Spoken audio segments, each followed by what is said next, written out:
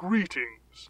I am coming to you today to address recent accusations that I am not eligible to become the ultimate ruler and supreme overlord and president of your United States of America.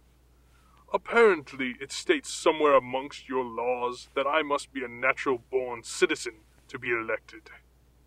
You small-minded objectors fail to recognize that this is an inconsequential detail. I don't need to be a citizen. I don't need to be elected. I don't even need your votes, but I ask for them anyway. I'm not a barbarian. Until next time, vote for Doom in 08, as if you had a choice.